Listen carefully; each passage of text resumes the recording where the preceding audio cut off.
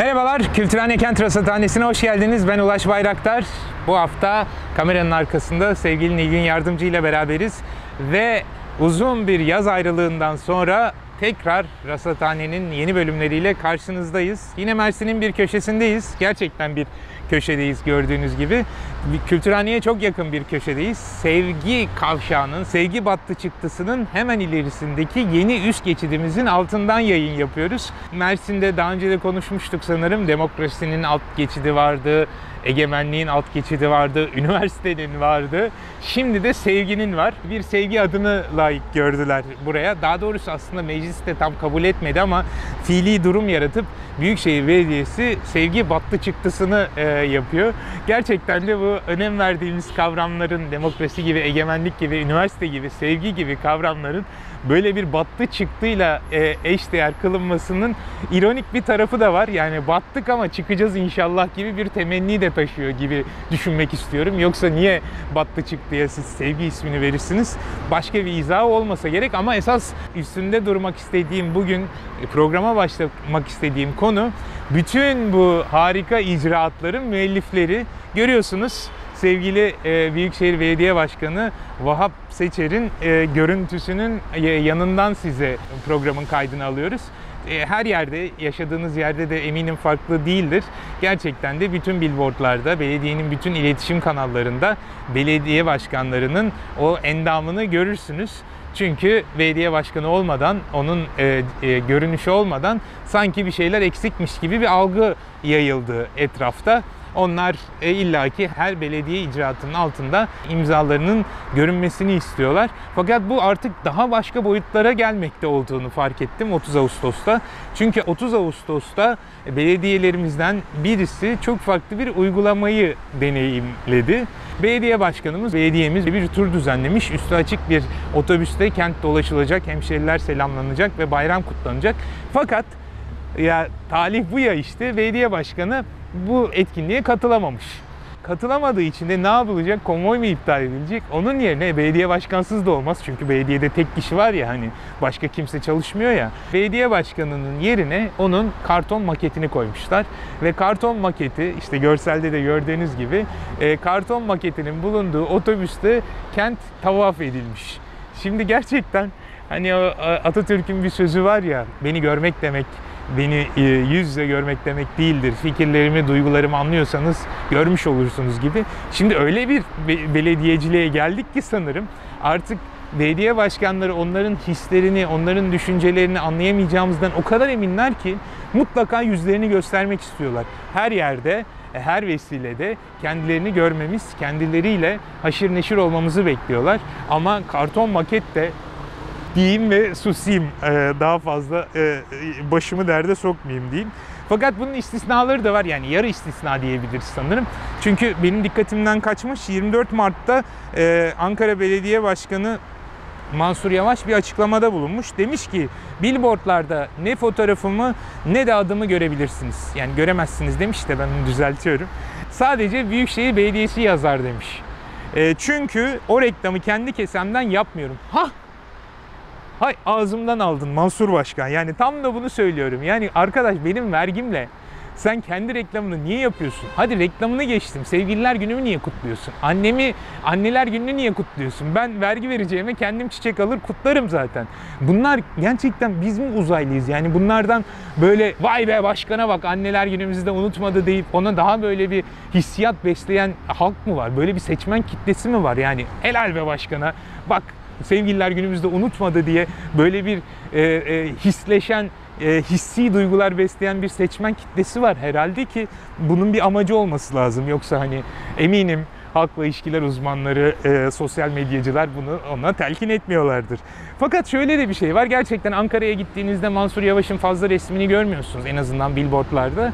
Ama imzasını görüyorsunuz. Yani artık logo gibi bütün büyük şehirlerde belediye başkanının imzası, ismi belediye logosunun yanında mutlaka yer alıyor. Ve yani hep şunu düşünüyorum. Bir uzaylı gelse ve kente baksa, ya dese böyle bir kenti bizim uzaya da götürsek dese, belediye başkanı alıp götürmesinin yeteceğini düşünecektir herhalde. Çünkü altyapıyı yapan o, kaldırım yapan o, park açan o, ekmek pişiren o, otobüs kullanan o, üst geçit, alt geçit hakeza. Şimdi sanar ki yani bütün bunların altında imzası olanı götürmek ister. Belediye ne onu anlamaz ki. Başkanı alırsa iş çözülecek zanneder. Yani gerçekten de bir kentin yönetici bir kurumundan bahsetmiyoruz ama kentin tek başına mimarı, bütün kentin yöneticisi bir kişiden bahsediyormuşuz gibi bir hale geliyor. Tabii o kişiden de vazgeçemeyeceğimiz için en azından karton heykeliyle, karton maketiyle yetinmek zorunda kalıyoruz.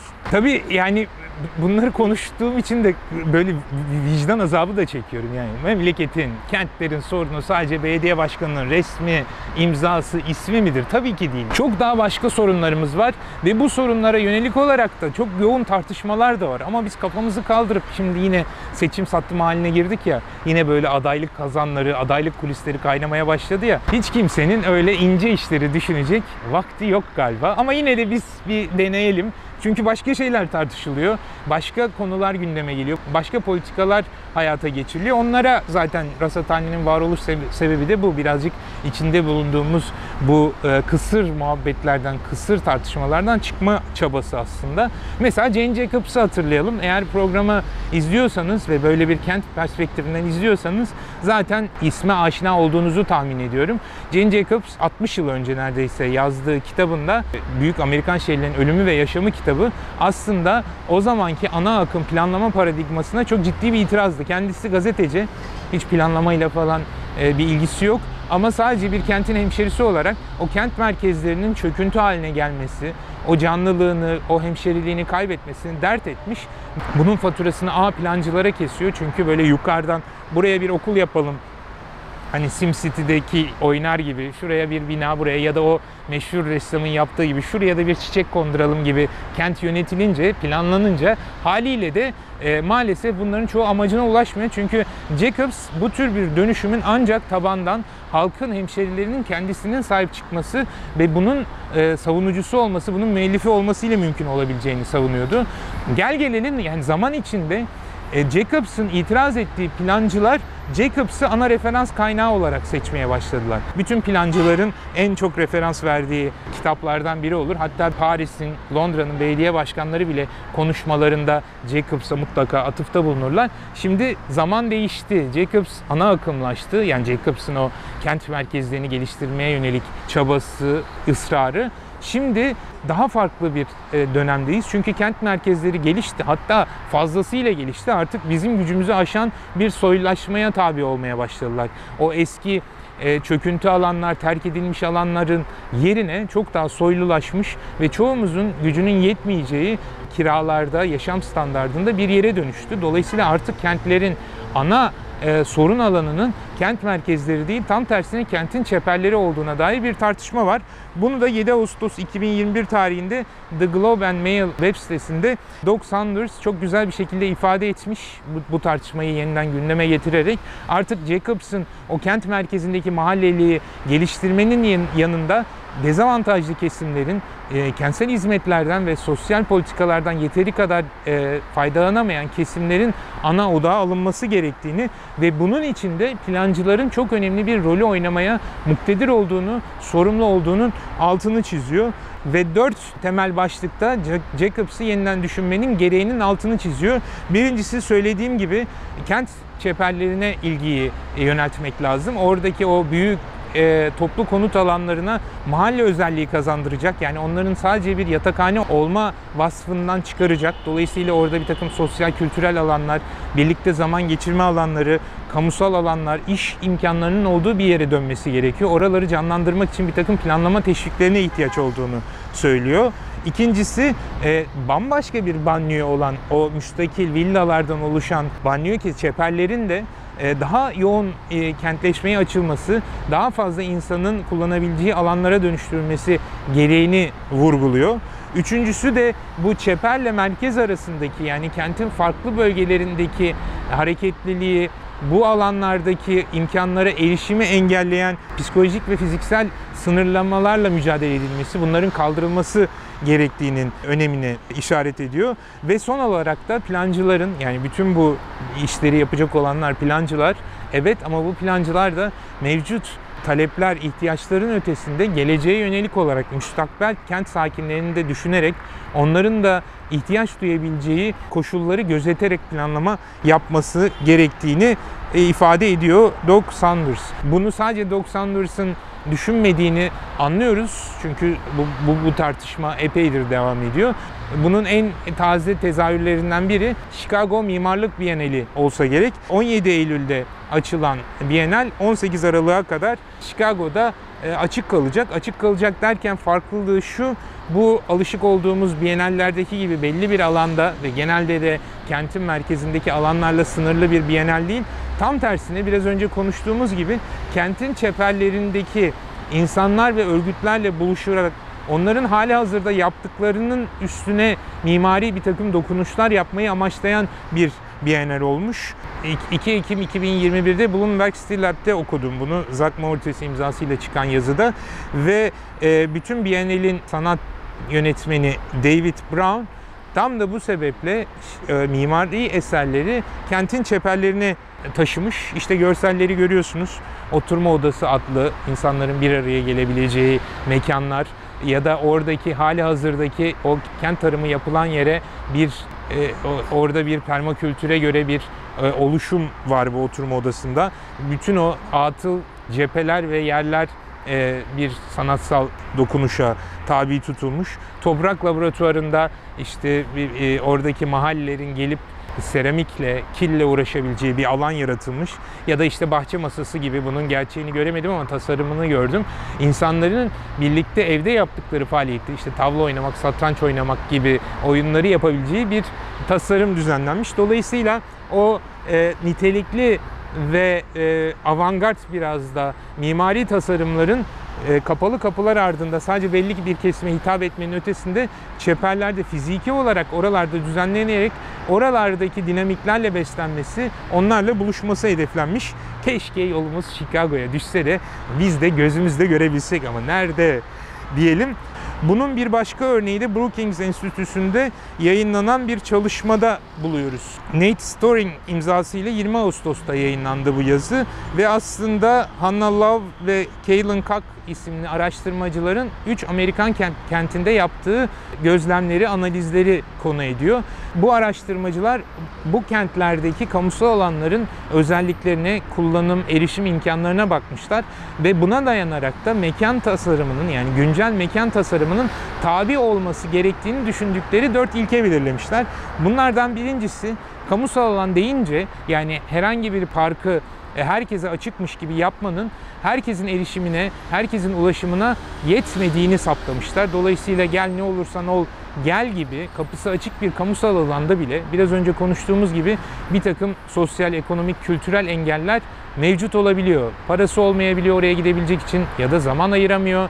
İşte çocuğunu bırakıp orada vakit geçiremiyor. Dolayısıyla mekan planlarken o planın, o mekanın sadece mimari, peyzaj özelliklerine değil ama aynı zamanda erişim imkanlarının da arttırılması gerektiğini, bunun için çaba sarf edilmesi gerektiğini vurguluyorlar.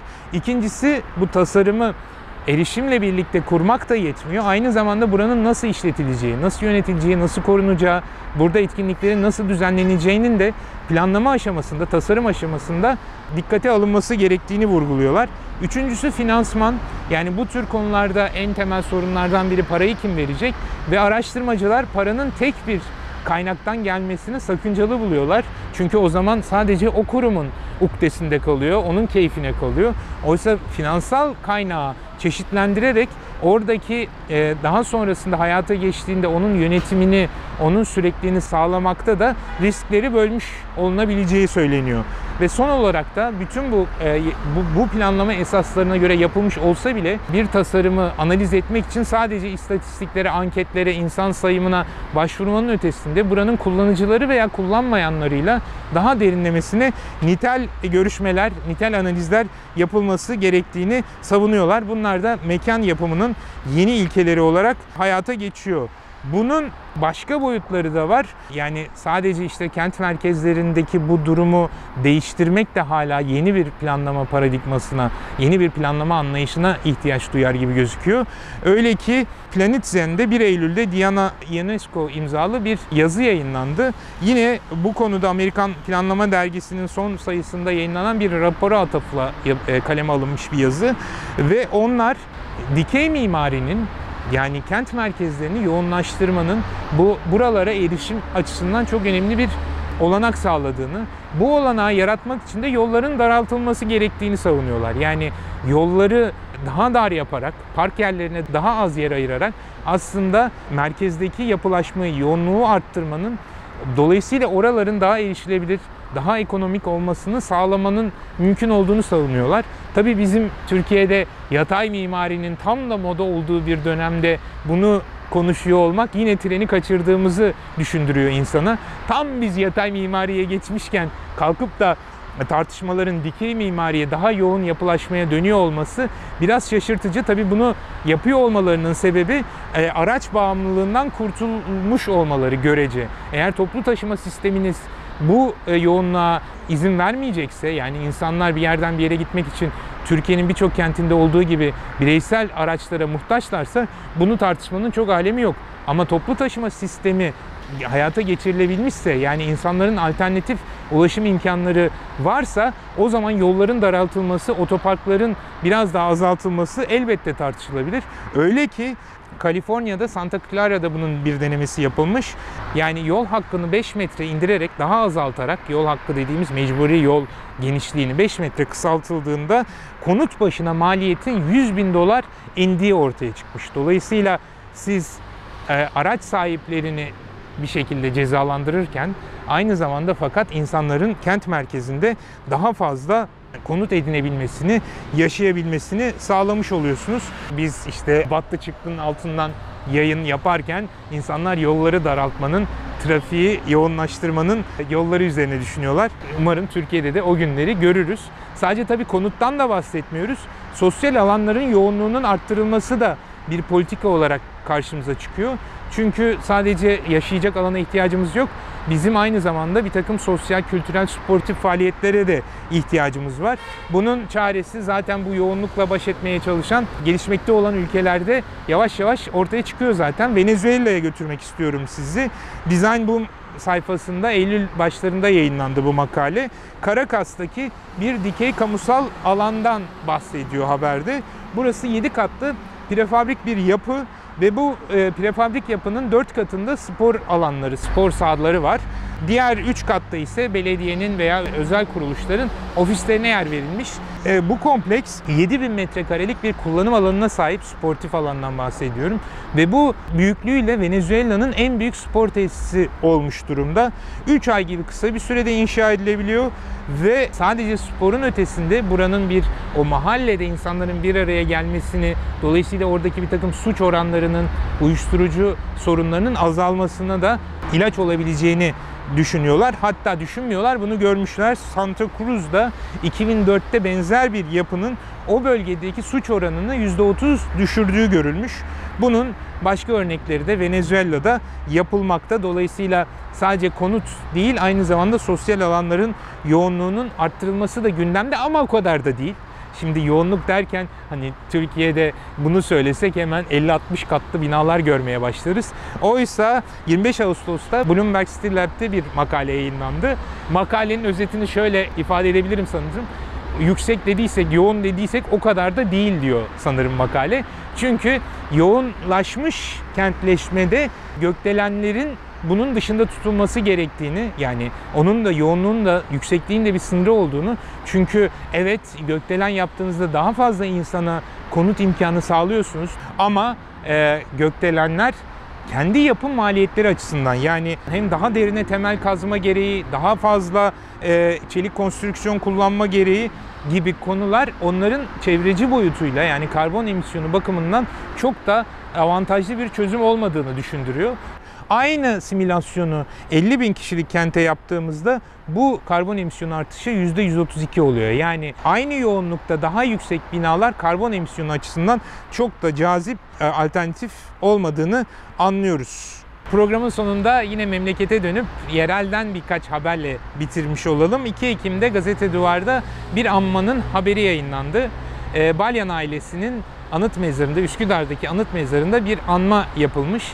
Balyan ailesi çok önemlidir. Yani çok az bilinir. Gerçi eserleri hepimizin bildiği, gururla işte o asr-ı saadet döneminin çok büyük eserleri olarak gezdirdiğimiz Dolmabahçe Sarayı mı isterseniz, Nusretiye Camii mi, Selimiye Kışlası mı, Darphane-i Amire mi? Bunların hepsinin mimarı olan bir Ermeni ailesinden bahsediyoruz. Bu Ermeni ailesinin Üsküdar'daki anıt mezarında bir anma toplantısı yapılmış ve Ekrem İmamoğlu da bu anma toplantısına katılıp Balyan isminin İstanbul'da hak ettiği önemi, kıymeti göremediğini, bundan sonra bu önemi teslim etmek için üzerlerine düşeni yapacaklarına dair bir taahhütte bulunmuş ve nefret söyleminden ziyade Ermeni adının onurlandırılmasına verdikleri önemin altını çizmiş. Bu gerçekten hem demokrasi açısından, barış açısından, çok kültürlülük açısından çok önemli bir taahhüt. Ama dahası bu kentlik açısından da, hemşeri hukuku açısından da çok önemli. Çünkü bir kentin hemşerisi olmak demek oranın hem geçmişini, hem eserlerini, hem hemşerilerini bilmek demektir. Dolayısıyla da Balyan ailesi gibi benim de sunuşlarda çok sıklıkla verdiğim bir örnek, böylesine bir ailenin sadece etnik kimliğinden dolayı göz ardı edilmesi aslında hemşerilik bilincimizle, hemşerilik kültürüyle çelişen bir durum olsa gerek. Ekrem İmamoğlu'nun bu yöndeki çabasını gerçekten şükranla karşılıyor ve bunun devamını merakla bekliyoruz. Tam hemşerilikten, işte tabii ki müştereklikten bahsetmişken Komünite dergisine gelelim. Daha önceki bölümlerde de bahsetmiştik sanırım. İzmir Büyükşehir Belediyesi'nin Akdeniz Akademisi'nin şahane yayını Yeniden Akdeniz dergisinin yeni sayısı çıktı. Komünite başlığıyla yine müthiş yazarlar var. İlhan Tekeli, Melek Göregenli, Ali Ekber Doğan, Özgür Emrah Gürel, Mehmet Zencir, Uygar Yıldırım gibi çok usta isimler var ve bütün o komünite kavramını, hemşerilik kavramını, farklı belediyecilik politikalarını ele aldıkları yazılar. O ustaların içinde lafı olmaz ama bendenizin de Mahalleden Öte Komünite adlı bir sayıklaması var. Onu da ürün yerleştirme gibi koymuş olalım. Normalde dergi ücretsiz dağıtılıyor. Belki isterseniz iletişim kurarsanız size de ulaştırırlar. Ama eğer olmazsa zaten web sayfasından PDF'i, dijital versiyonu sunuluyor. Şimdi daha yayınlanmamıştı biz programı hazırlarken. Ama önümüzdeki günlerde yayınlanacağının haberini aldık diyelim ve bugünkü programımızı da burada sonlandıralım. Friedrich Ebert Stiftung'un desteğiyle programlarımıza devam ediyor olacağız. Hoşça kalın.